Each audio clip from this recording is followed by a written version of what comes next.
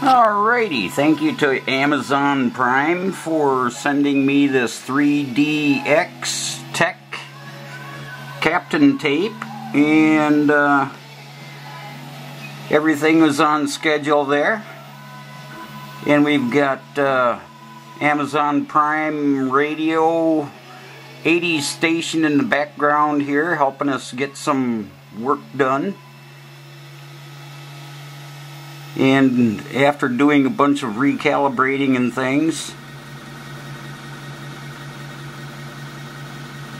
there's a scaling thing that I'm going to show a picture of what it says of the Replicator 2X as far as the parameter size and what reality is, and I will show those pictures. And right now we're just testing. I'm going to go with 0 raft. We're at 145 on the platform with 240 degrees on the extrude, and everything is sticking really nicely. So we'll come back after a little while here and see how our project's coming along. Okay, the first layer laid down pretty nicely, and now we have one little corner here. Let's see if we can zoom in and get some good focus there. Right there on that one corner. Yeah, it's kind of hard with that window there. Anyway, there's a little spot on the corner that's raised up a little bit, but our primary base layer is looking good. And this is also with the cheaper generic stuff, which I got at Micro Center. So we're also testing film along with the test print that this is for print-a-thing. And what we're going to be looking for is the overall size, the squareness, perpendicularities, general runouts of the surface conditions, and overall how does my machine compete with the rest of the gang as far as being able to work with customers as far as their requests and fulfilling those. Torment you in a little while.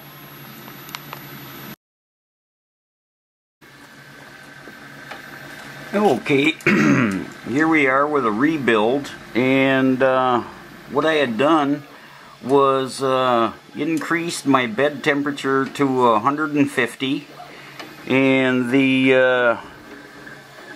extruder at 250, because this is the call it cheap filament from Micro Center at $20 a spool compared to the $50.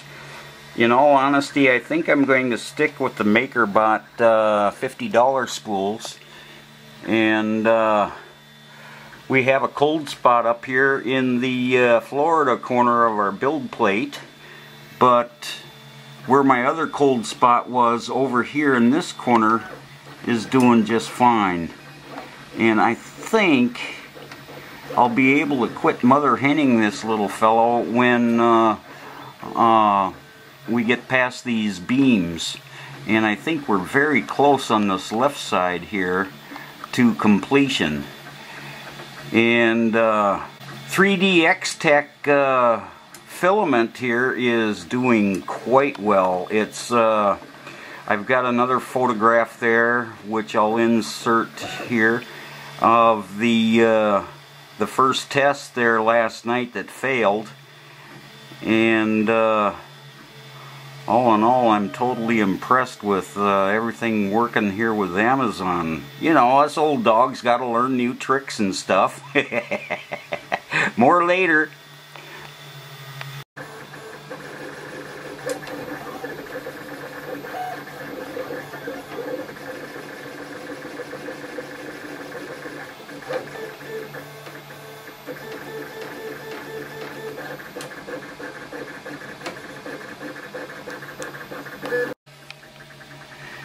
Okay, now I'm back to a nervous spot here. We see that my beams are looking a little bit like bolt hulls here on the cold spot over on that Florida corner. Now what had happened here is my round shaft that's going to be the tallest item in the part fell off. But we see that we're getting rebuilt here as we're moving along, even though it's tilted. This is pretty wild. This is just too wild. Because taking a look at that bond surface, there's not much to stick on. Come on from the top here. Let's see. There we go. That's about as good as it's going to get. You can see that that one closest to us on the viewpoints left got tilted a little bit. The other one did not tilt.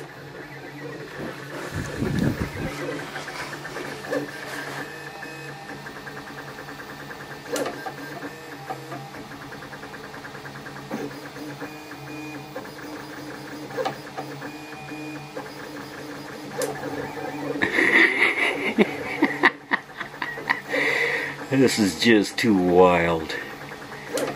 Boy, Andy and the guys over there at Print-A-Thing sure came up with one whale of a test. This is phenomenal. But how well this Replicator 2 is doing stacked against the laser sintering printers, I'd say it's giving them a fair run for their money. So now, from here on out, we'll pick up into some of the CAD story, and now I get to have a shipping packaging test. See how well I package parts, and see my triangle fellas over here, the triangulated, what do you want to call that, fine beams anyway. They broke down a little bit there. Well, that's as far as we're taking her. We are now going to cancel this, and we are at 92% here. I know you can't see it very well. Anyway, it's a pure experience here. Well, here we are taking a look at our screenshot here with this marvelous Amazon music in the background here with Skate Away by Dire Straits. And what I've done here is taken the calculator and done 92% of 720 layers, comes up with 662. So let's zoom in on this fellow and find out what that layer 662 is looking like. Oops. So according to our vid,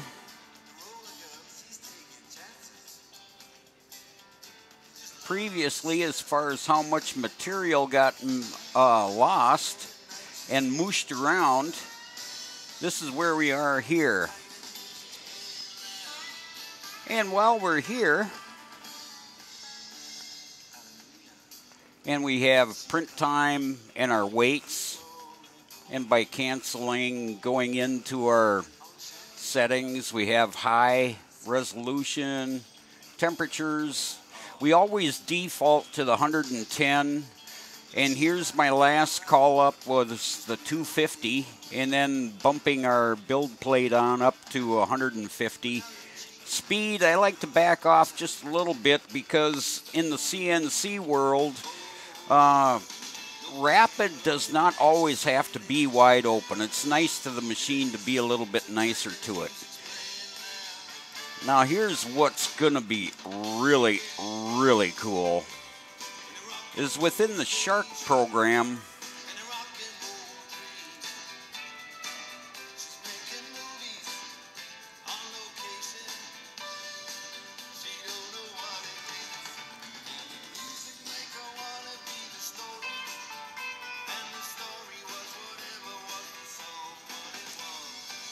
We have a new power pack here with 3D mesh tools that is absolutely huge.